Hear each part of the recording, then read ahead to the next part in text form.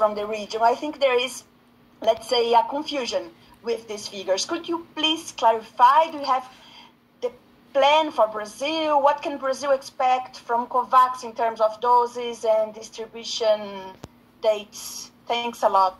You have the floor.